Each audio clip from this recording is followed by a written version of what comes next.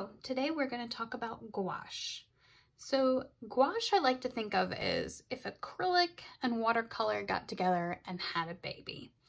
And gouache is a medium. It comes like watercolor in a watercolor tube.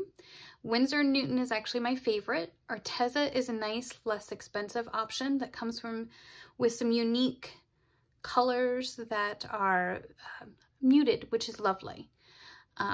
I put together a palette. The way you use gouache is you take a spray bottle and you're going to get it very wet. And I'll show you that in a moment. But I haven't laminated. This is my new palette I just put together. I poured them yesterday. They were nice and gooey, and you want to work with them gooey. And I put the palette together yesterday. I'm going to set this to the side since I haven't laminated it, so I don't want to ruin my palette. And yeah, so it's water soluble, and what that means is it re-wets like watercolor, but it's matte, which is different than watercolor. So it's kind of like a matte acrylic, and it layers very thickly if used that way over top of each other like acrylic can. You can also thin it out like watercolor. So to me, it's the best of both worlds, and it's definitely a different experience. Something I want to talk about is there's some other gouache-like products. For example, there is Holbein's Acryla Gouache. When it says Acryla Gouache, what this is really a satin finished acrylic paint. This will not re-wet. It will not act like watercolor. You can thin it out. But if I poured this into my palette, it would just permanently dry and permanently be there. I'd have to pry it out with a palette knife, and that would make me feel sad. So acrylic gouache is not something you would want to add to your palette. You would want to stick with a straight gouache. Now, Holbein does make a regular gouache. Winsor & Newton makes one. Arteza makes one. There's a whole bunch on the market. I'm afraid I don't know all of them. But what I mostly have here is I have a couple of Holbeins mixed in, Winsor & Newton and Arteza. I'm just going to go ahead and play a little bit and give you an idea of what it looks like to use gouache in my artwork. So I'm going to start out, and I'm just using, this is a Pilot Color Eno pink pencil. It's water soluble. I like to start with a drawing. You can just paint right away with it. But however you like to start. So I'm just going to do a little bit of drawing. This is some flat matte acrylic. It's just a page where I swatched out some colors. I'm just going to work in on top of that.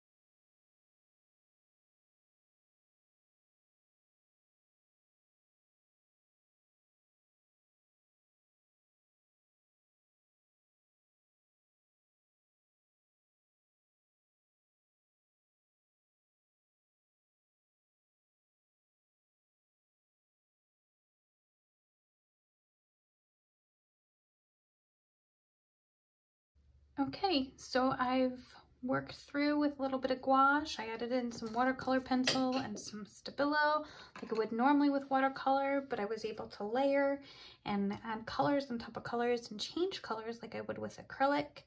So really, gouache is a lovely product that's a little bit different and lots of fun. I hope you had a nice time doing a little bit of artwork with me or watching, and happy arting, and I'll see you again next time.